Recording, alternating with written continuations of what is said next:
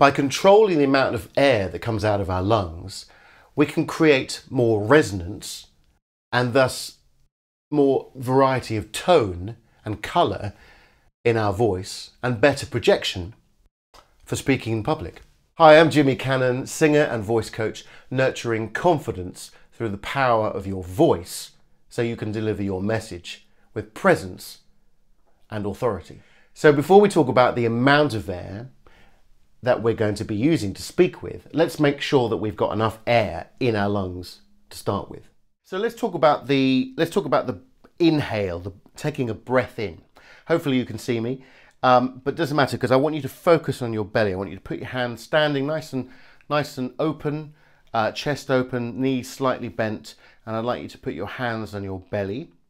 And what we're going to do is we're going to focus completely on the breath in. And I want you to think about your belly dropping. What's actually happening is that the diaphragm is contracting and we're releasing pressure from the lungs, allowing air to go into the lungs, which is ultimately going to give us much more air to be able to control, to get that projection and resonance that we need when we're speaking. So nice slow breath in through the nose, and we're going to think about the belly dropping as we breathe in. Here we go.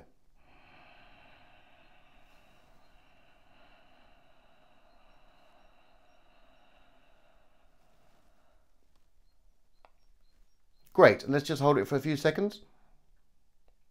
And I want you to release the air. Now I want you to release it with a shh, as if you're shooing a cat or saying shh to somebody in the library that's talking a lot. So I can take a breath in just quickly to show you. And then we're going to let it out slowly, but quite forcefully. Shh.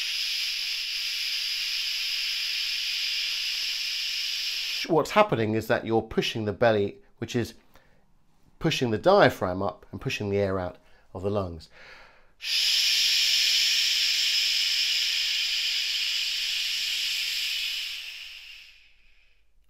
So there's one exercise or two exercises really about the inhale, letting the belly drop, and fill the lungs and expand the rib cage to the sides and also the lower back. You might feel some of the transversal abdominis muscles there around the back, lower back here, relaxing and expanding here around the back, around the rib cage.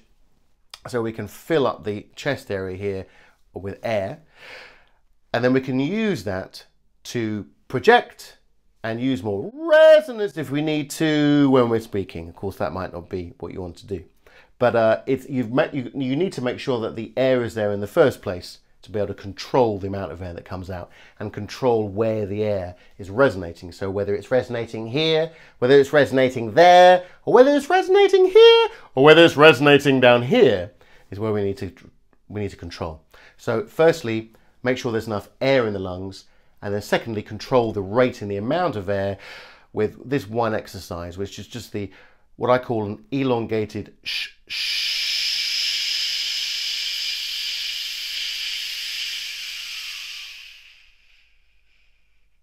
Just like a balloon. If you'd like to see more videos about speaking and tips about public speaking, using the voice to create more presence and authority, subscribe to the link below.